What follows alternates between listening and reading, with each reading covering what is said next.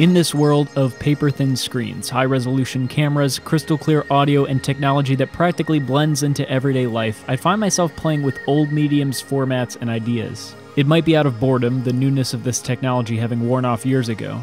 But the more I look back, the more I gravitate to certain technology, the hybrids, if you will. A time right before, during, or after a transition period where the best of both the analog and digital worlds met in a very volatile market. These pieces of technology, the first generation or sometimes the only generation, have such distinct and unique characteristics that are almost impossible to capture and replicate even today. But before we take a deep dive, let's get some of the obvious definitions out of the way.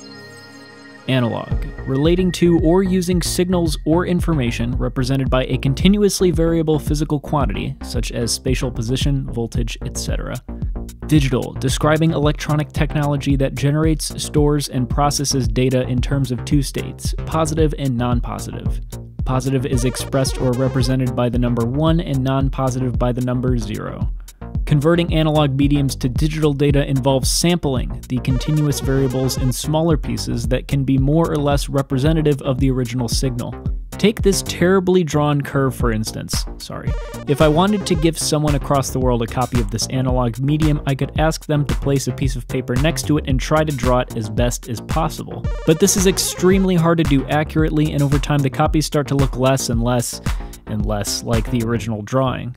This is a pretty good analogy of making copies of cassette tapes in analog audio format and represents something called generation loss. The more copies made of the original signal, the less the new signal resembles the original. You can do this at home with a couple VCRs and a ton of patience. Here's a video someone else made. In contrast, what I could do is pick an arbitrary length and height and cut this curve up into sections matching these dimensions. I could then label each box or pixel, if you can see where I'm heading with this, a coordinate on the X and Y axis. I can then assign every empty box a 0 and every box that intersects the curve a 1. Assuming that someone has the same exact grid as me, I can write down the coordinates of the boxes that intersect the curve and they can draw the curve themselves accurately every single time with no generation loss. This, in essence, is an analog to digital conversion. You might be looking at this curve and are also feeling like it doesn't represent the original drawing. You might think it looks blocky. This is due to the low resolution of the digital data. A device's resolution is the smallest interval of space measurable. Our grid here has half-inch by half-inch boxes, so to obtain a better representation of the original curve, we can decrease the size of the boxes to a 1/4 inch by a 1/4 inch, thus improving our resolution. Now it looks more like the original drawing. The smaller the boxes, the less noticeable the individual pixels are, and the smoother the curve appears. When technology started advancing in the synthesizer industry, it became cheaper and more practical to generate a digital representation of an analog waveform. Analog synthesizers had many issues, most notably the pitch of the note would change as a function of temperature. As the temperature of the components rose, the resistance of the components increased, which changed the control voltage and thus the pitch. Digital oscillators didn't have that problem. They were synced to a clock frequency and the waveform never changed in pitch or amplitude due to the physical properties of the components used. But early digital oscillators had a low resolution, so to speak, meaning they produced waveforms that weren't exactly a smooth replica of a sawtooth wave, for instance. The resolution of the waveform was typically 8 bits, which effectively gave a cold and harsh sound. But the filters were analog, meaning the cold, harsh waveforms could be smoothly shaped and stacked to create rich, warm texture. One of the first hybrid synthesizers to hit the market, and my personal favorite, was the Ensoniq ESQ1.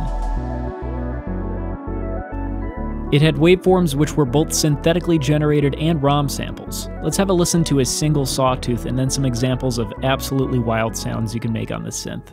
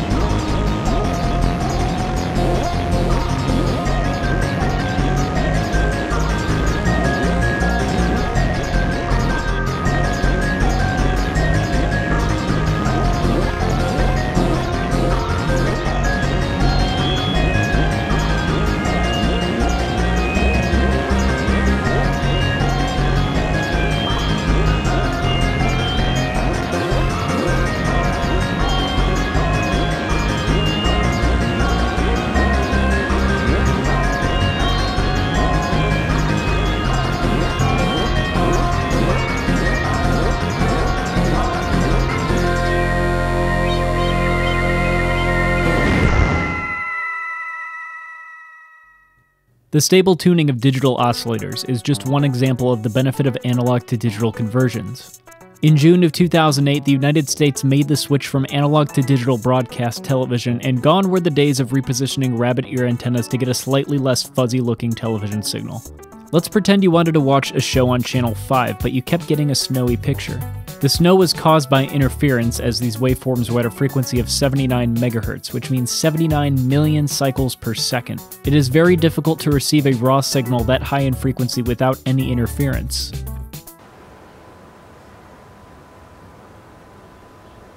I got it!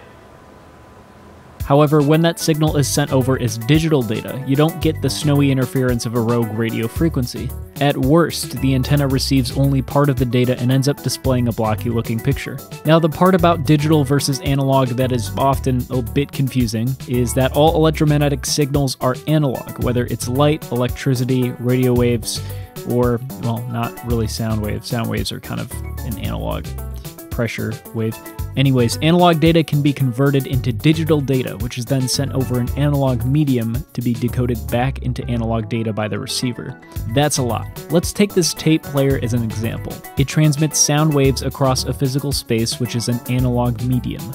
I will be transmitting slow scan television, which is digital data, since the color of each pixel in an image can be represented by a digital tone. The digital tone is then recorded onto the tape. I can then play this tape back into a program which converts the analog sound waves back into digital pixels, creating a picture on the other end. A big innovation in the digital industry these days is affordable solid-state storage relying on flash memory. But several years ago, hard disks with spinning platters were often the only option for consumers, and before that, it was tape storage. Some of the weirdest and most innovative storage mediums came during the transition from analog to digital video and still photography. One of which is the storage of still video images on video floppy disks. Basically, the camcorder would capture one analog NTSC video frame, or PAL depending on where you were, and store it on a spinning disc of magnetic film. When watching it back, it looks almost as if you paused a VHS tape and are looking at a single frame. Personally, I love the style. Now, these devices, such as the Canon RC250, are very difficult to find in working condition, and the video floppy disks seem to decay rather quickly. But I do have a JVC camcorder that does effectively the same thing with a snapshot button. It stores one frame of NTSC video onto compact VHS tape. Here are some very cinematic, not at all embarrassing shots of my friends.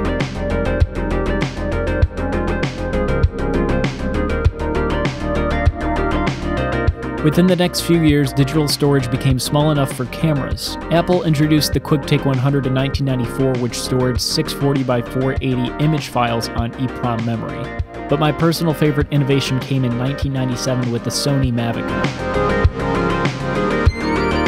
The original model was an FD5, and I have an FD83 here from 1999. This thing stores images and video on floppy disks.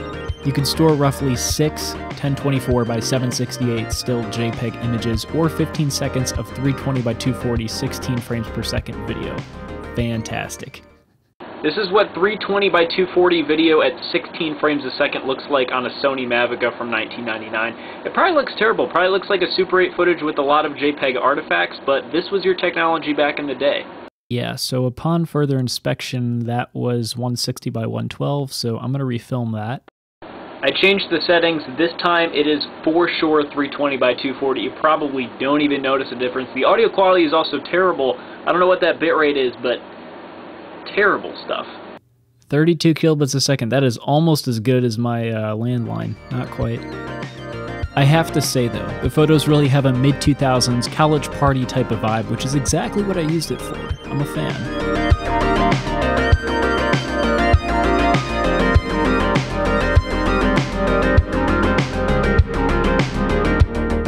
The storage mediums weren't the only parts of cameras and camcorders to make the transition from analog to digital. The method of capturing the image did as well. From the 1930s to the 1980s, video cameras used an analog cathode ray tube to capture light and convert it to a video signal. Essentially, light was focused onto a photosensitive screen, and then an electron gun scanned the brightness of the screen to produce a video signal. We can demonstrate this with our next piece of tech, the Panasonic OmniMovie PV220D. The PV220D came out in 1986 and was the second all-in-one OmniMovie VHS camcorder, its predecessor being the PV200D. The 220 featured a smoother, sleeker design and was the last camcorder in the series to feature a Nuvicon tube as the image sensor. Its controls were very limited, offering auto and manual focus, date and time display, white balance adjust, 12 times manual, and a very slow automatic zoom. Very slow. And a wonderful swivel head viewfinder. So what does the video from a Nuvicon tube look like? Well, it's truly one-of-a-kind look. The colors are extremely washed out and the bright lights have a streaking effect due to the photosensitive plate within the tube. Combine that with the fuzziness of VHS and you get a very dated-looking image. The PV300 came out a year or so later and featured a digital charged coupled device image sensor. When exposed to light, different areas of the CCD conduct a charge proportional to the brightness of the light hitting that spot. The charge is then measured and stored as digital data, which is reconstructed into an image file. This greatly improved the sharpness, clarity, and color reproduction of VHS footage. In my opinion, the best and one of the last VHS camcorders for home consumers to ever hit the market is the Sharp Slim Cam. The Slim Cam was all about automatic controls, and they were pretty darn good for the time. Coming with a 12 times optical zoom lens, auto and manual focus, and fade in and out to white ability, it was pretty bare bones, but the sleek, slim, and lightweight design more than made up for it. Its 1 lux minimum illumination made this camcorder fit for the darkest of situations, and weighing less than 5 pounds made it easy to carry anywhere. But just as CCDs and digital cameras were coming in, analog video was slowly going out. Video 8 was analog tape in a smaller format, followed by High 8 and Digital 8. Mini DV was a much smaller tape that could store 480 lines of lossy compressed video but with uncompressed audio. My favorite camcorder from this time is the Panasonic DVX100. The DVX100 made digital video much more affordable and available to the average consumer. Released in 2002, it was the first consumer-affordable digital camcorder capable of recording video at 24 progressive frames per second. With analog video, frames were captured as 2 sets of odd and even lines displayed sequentially. When viewed on a modern-day flat screen, you can see combing artifacts in areas of motion. Progressive video displays each full frame sequentially, allowing for a smoother, natural look. Progressive video frames could be extracted from the tape over FireWire, making this the camcorder of choice for independent filmmakers. It featured 3 CCD sensors, one for red, green, and blue. It offered fantastic manual controls such as zoom, shutter speed, exposure, aperture, and white balance, as well as a large comfortable eyepiece and swivel viewfinder on the side. The resulting footage is interesting. The colors are vibrant, the image is a little bit blocky, yet the picture retains the softness of film. It is my new favorite camera.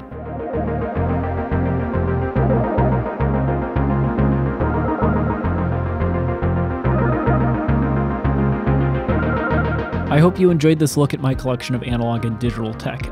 I'm excited to see where we move next as a society. It seems like the transition is not so much analog to digital anymore, but more along the lines of in real life to augmented virtual reality. I remember around 2010 when Google Glass was all the rage and then the project ended up being shelved because it looked weird and you couldn't do much and nobody really cared about it.